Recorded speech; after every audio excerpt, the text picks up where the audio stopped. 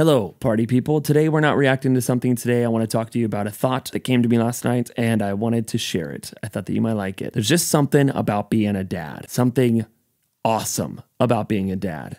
And in this video, I want to share with you why I think it's awesome being a father and why if you're going to be a dad, you have a lot of things to look forward to and albeit some challenges, but mostly blessings. So first of all, when you become a father, it's terrifying, right? And you're forced to grow up. And one thing I can't fathom is why some men choose to not spend time with their children. I don't understand why there are men/guys who have kids and then abandon them. I can't get around that concept. And so I really thought about that, like maybe it's a fear of growing up. Maybe it's a fear of responsibility.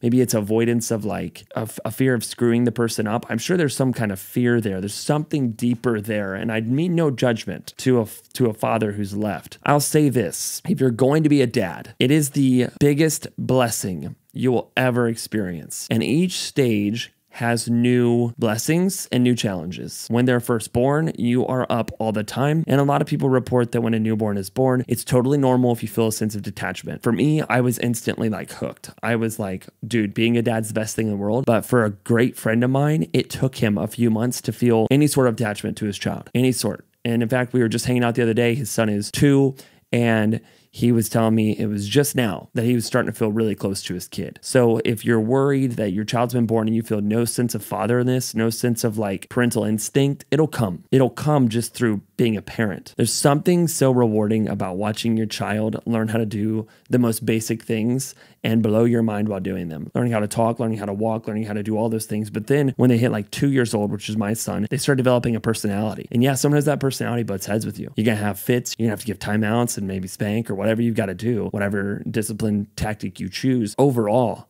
the most rewarding thing is watching them become their own person and also part of you. So like my son is every bit my wife as he is me. And last night we were playing in the yard and we were playing in the sprinkler and we're splashing, and he's really a very vocal child. He talks very well. And just the things he said to me were blowing my mind. And I just got this thought in my head of like, there's just something about being a dad that is better than anything else in the world. To the tune of this, I used to desperately want to be a famous musician. Desperately. Like I really wanted to be like the next Brad Paisley or Luke Bryan. Like I wanted to be a big deal. And then my son was born and I no longer wanted that because I realized that would take me away from home. I used to want to be a touring musician. I don't want that. In fact, my dream job is one where I'm home as much as possible because I love being with my family that much. And I recognize I got 16 more years of my son being a child and then he's gone.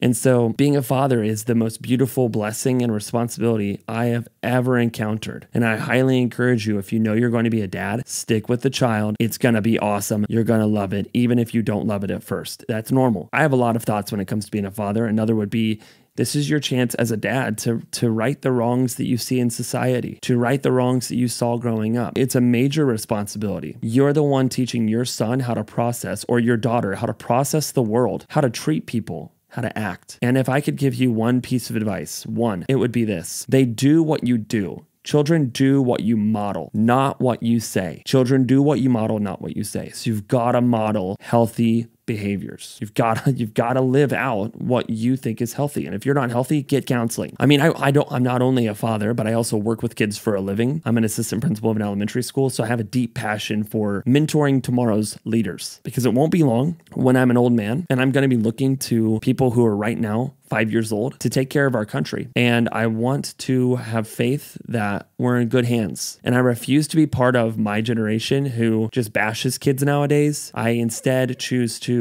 pour into them and hope to God that they come out all right. If my kid is watching this 10 years from now, being your dad, even at the age of 2, has been the biggest blessing in my entire life. And I bet you anything you find any other YouTubers who are dads as well, they would agree with me on that. There's just something about being a father that rises above everything else. So congrats if you're a new dad. Congrats if you're expecting. You're in for a treat. God bless. That's all I got for you guys. Bye.